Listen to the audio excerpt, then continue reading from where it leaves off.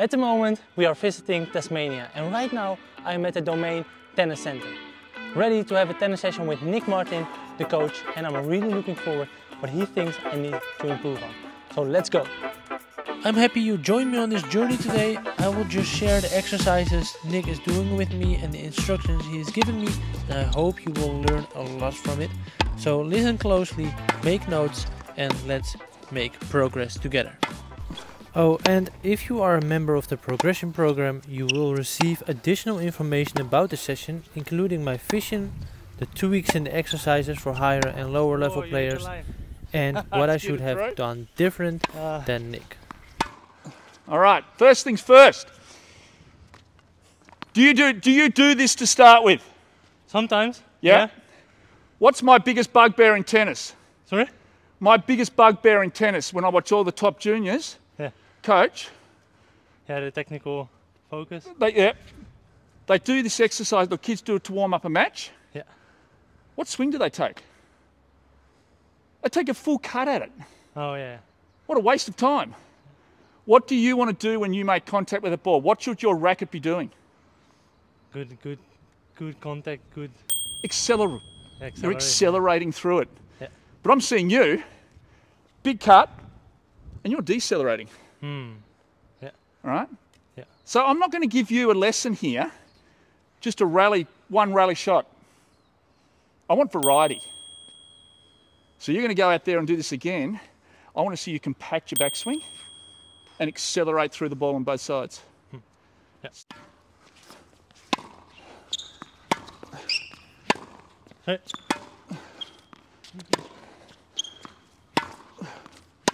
Aye. Shorten it.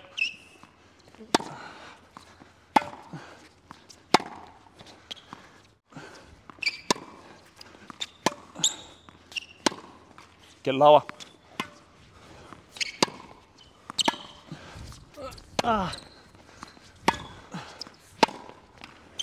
So when would you use this shot? Short cross court maybe? Great. So you get a short ball? So so you're giving me that short backswing and then that windscreen won't fill. Yeah, exactly, yeah. Left wrist coming up for the backhand, short backswing, angle down the line. Yeah. If someone serves the ball at 200k an hour or 180k an hour, have you got time to take a big backswing at the ball? No. So that's where, again, I love this exercise as a warm-up when it is done correctly. Also great for timing in that way. Short swing. Short swing, but you're also working that out. Yeah, right. What I want you to do, I want you to go back to the baseline. I want you to hit juice court to juice court. Why is cross court in singles your bread and butter?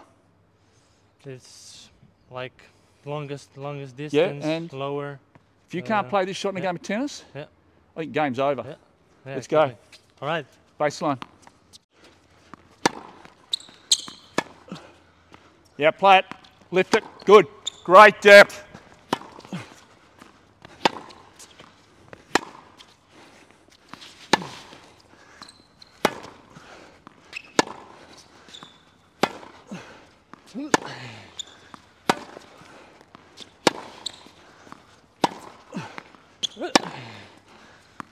How often when was the last time you played on hard court? Jen. Right, yeah. Just, it looks to me, maybe I've got to give this a bit more time for you to get warmed up and get used to the timing of the court, speed of the court.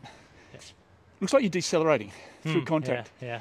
Looks like you kind of... That's actually me a little bit. Yeah, probably my theme, look, I haven't really looked at your forehand yet, but definitely on your backhand, you're very much eastern. Yep. So your margin for error, because you're going to hit the ball slightly flatter, because it's an eastern grip, you're going to come at it a bit more. You're not going to be able to get that heavy spin onto the ball. So you've got to then decide what is your rally ball height over the net. Maybe with backhand this. At max. Sometimes. But can I just do an exercise on your backhand? Just what I want you to do. I'm going to make my baseline bigger. I'm going to put 3 markers down behind the baseline, going juice court. And I'm going to give your baseline. You're going to have a bit more margin for error. All right. I want to see you accelerate through this ball a bit more. So this is going to be in. All right. Oh, okay. Yeah, I know. Yeah. You done it before? Yep. I want to see you force me back. All right. Yep. Too short. Forward, sorry. No spin, he's got no left wrist. I really like this exercise because as a coach you can make tennis more complex and explain by detail how the player should move his body. In my opinion, a great coach makes this complex sport more simple. Because the court was longer, I had a margin for error to hit it with more depth, more spin, and just to experiment more, which is really valuable when you want to make progress in your game. Great tennis shot.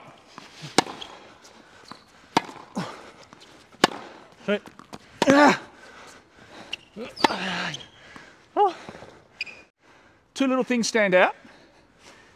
When you get a deeper ball that I hit, you get back and you play a semi-open or a ball from back in the court, you got a beautiful defensive topspin ball, which is the one that's going to be really, really important. I think the balls were just in a neutral situation and... Great call. Yeah. Great call. It's the neutral ball. And it's not every ball. You play a deep ball, when you hit a ball, deep ball, you get the control, the shape's great, but it's your neutral stance ball that I need you, and this should be the easiest too, seriously, is it too, just to get there, lift up. Yeah. Yes. Right, so the feed's going to be basically a top spin ball from me to where the service line is. Okay. Yeah. So this is your cue to give me that neutral stance ball forward and then play the rally out. Yeah. That's where I earn my money, by the way.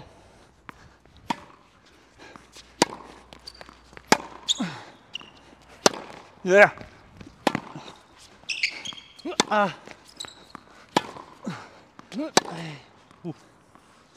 Yeah, got a bit squeezed on that, and you also got a bit late on that ball. Mine was deeper. Yeah. So you actually cut the corner with your C. Yeah. You got caught going, oh yeah, I won't catch up. And that one close to the line, that was with more spin. I think that was more in front of me, more free.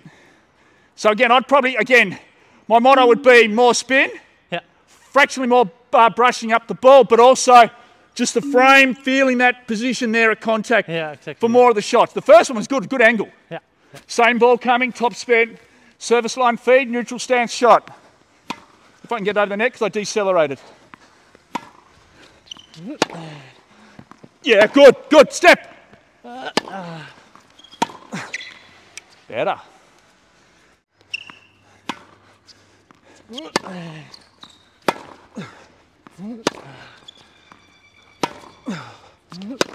Yes. Movement or technical? I think movement. What could you have done?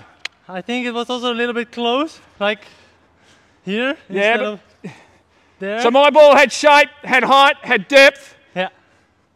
Could you have given the baseline away a little bit? Yeah. But do you mean like stepping more? Step back? Yeah.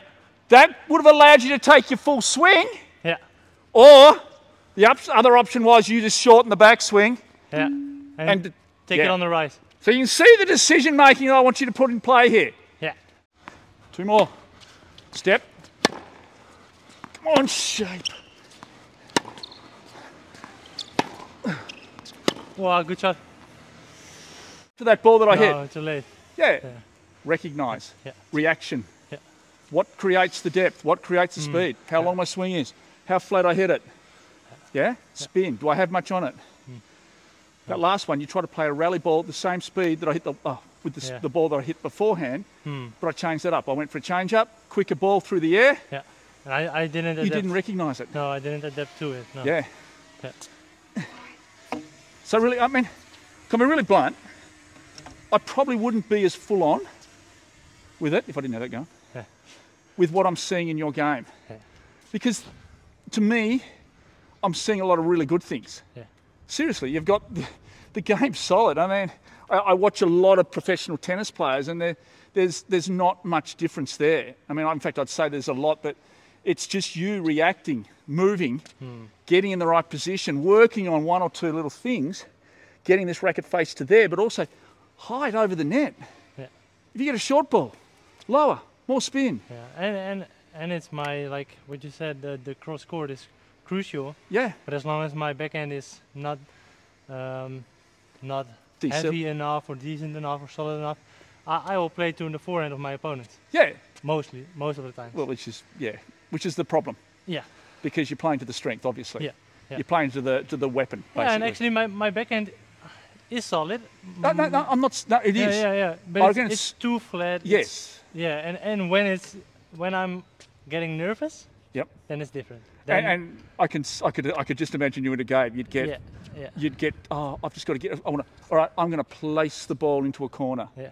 And so what do? Yeah. You push at it, you decelerate, and that's the downhill spiral to oblivion. Oh, that's good.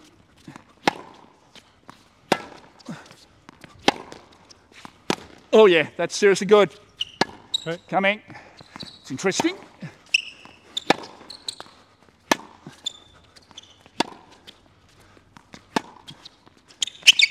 Ah. And again.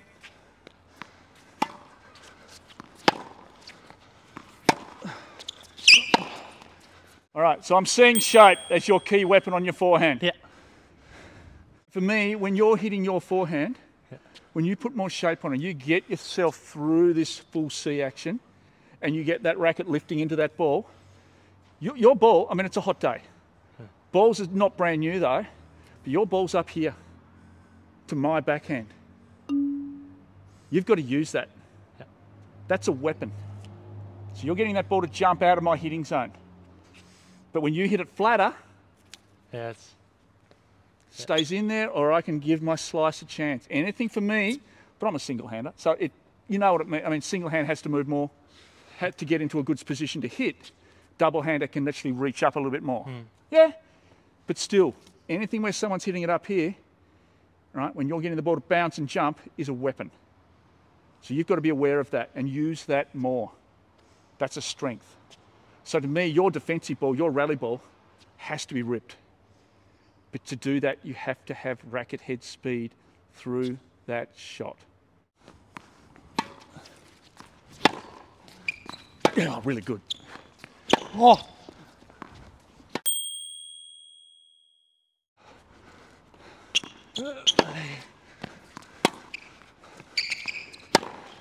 Great shape. Kill it. Down the line. Good. Yeah.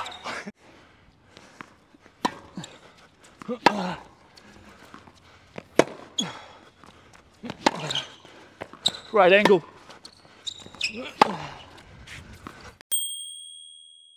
That is gold. Even better. No. No! Impatient. Yeah, you're right.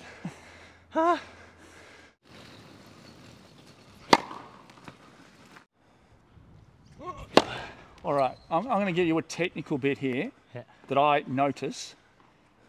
The rule of thumb with a serve is that if you're in this position here and you come into here and you do this into here, what goes first from this position?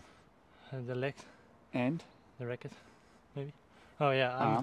Guess what you do? Yeah, You're here. Oh, okay. Maybe with my racket. Yeah, your racket. You have not started to drive up. Ah. And as a result of that, your racket displacement down your back is nowhere near big enough. Wait. All right, so let me explain. Yeah. So if I'm here like that, I'm into here. This is my serving action, by the way. Okay, yeah. So I'm here like that. I want that. Yeah. You are already here. Yeah. So by being there, you're then coming up, and this racket doesn't get a chance to get that feel. Yeah. So that to me, from me looking at that, I reckon there's 20k an hour more speed. Right. Not just from a more racket head speed through contact, but longer displacement down your back. The longer it goes down there, correctly, mind you, the longer it has to come up. Guess what? More speed through the contact. Right. That would be my. Now again, I'm looking at this through my trained eye. Oh, yeah. I would love to video that, and I reckon you'd find if you look at the video, you'll see that from side on. Yeah. I could always ask. Yeah. Come have a look at that. That was better. Yeah. That was better. seriously nice. I still think there's a little bit more. Yeah. A little bit more up But over. I think that the racket was now There. more... Yep. So you had the racket right, it just didn't quite get up to it enough. Up. Yeah. I asked him, how do you get that speed into your serve? Yeah. And one of his coaches came up with this concept. Starting in this position and getting that ball at that 11:45, trying to slam it into your side of the court and trying to get it to hit that on the full. Yeah. Try and hit the ball through this alley. Okay. Probably a bit bigger. Anywhere through this singles court. Yeah. That area there. Okay. Off. Make sense? Yeah. Go for it. Have a serve. So that's for creating the angles again. Yep. Yeah. So you're running around your backhand and trying to put me, again, in a game of tennis, my belief is any ball that gets hit from behind the baseline, that goes through the baseline, should always be able to be hit back. Yeah. Any ball that doesn't, I think the player down this end or whoever isn't reacting quick enough and moving quick enough to play the shot. But if you can pierce the singles lines, they've got to run further out of court. Yeah. Yep. Check. But you want to use your forehand here. I want to see it happen.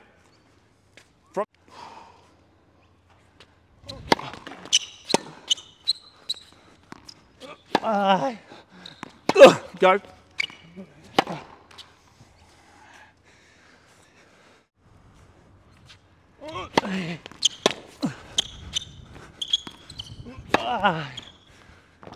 Great serving. Actually, some good serve now. Yeah.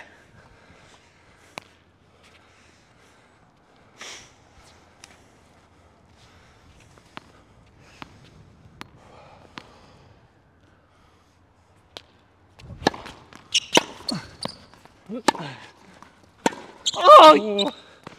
Sorry.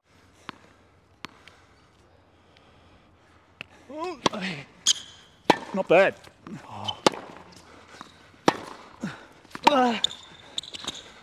No.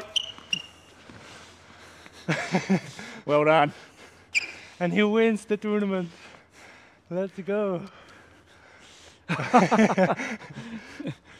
Thank you, Oh, Hugo. really nice, man. I hope you enjoyed that. Thanks, I yeah, hope it was I really did. informative.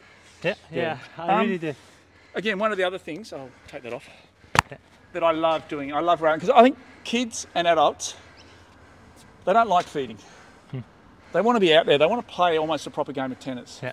And I love drills to get the people to think about what to do. And that should be the number one thing. There should be a thought going through the person's mind as to what they want to do with the ball. Then they've got to execute it with their movement and their technique to create that tactical skill. Yeah. And that's probably my mindset. Probably apart from the serve. Yeah. I'm probably a little bit more Technical. because it's a free hit. Yeah. Yep. I'll give you that back. Thank you very much, Hugo. Yeah, thank Probably you. the only thing I will say now is, all right, so we looked at your forehands and backhands, give an overview of it all. So forehands, backhands and serves. I gave you a few tactical things to think about, all right? I gave you one or two little technical things to think about, sorry. What were they? So definitely, maybe this is not technical, but it's within my swing is to accelerate. Yep. To play with more shape, Yes. especially on the neutral balls with the backhand. And Yes. when I play the forehand, sometimes I tend to play low over the net, but create that shape, like especially against the one-hander, like you, just play it deep. A depth, like your shots. Yep. Good example was with the slice. If you slice, I can play slice, but I can also play another shot. You can play other shots. Yep. And the serve, of course. With So probably a little bit more technical in that sense. So again, if I was working with you, what would I get you to work on for more power? Acceleration. Yeah. Oh, for the serve? Yeah. Slower Yeah, through that's the... slow and Not holding that racket a little bit not dropping longer. it too early. But As soon as you drop this racket over your back, doing that action, that's the point of no return.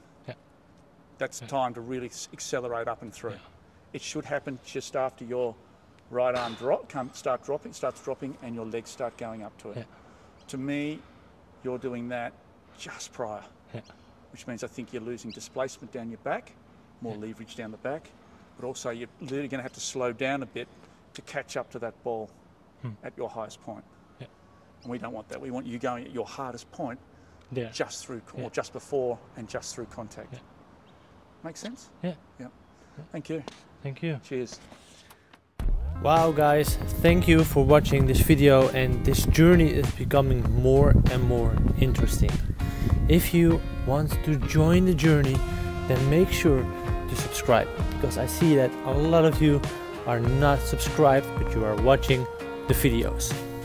And if you are a member of the progression program, I will share my additional thoughts about this session and what you can do yourself to become better as a player or as a coach. If you are not a member yet, then make sure to go to the show notes and start the trial to experience what we can do to improve your game the right way. And thank you to the Domain Tennis Center and Nick Martin for this great session and the possibility to visit this great facility. I will remember this for my life, and it will definitely help me to reach my goal to become a UTR 10 player.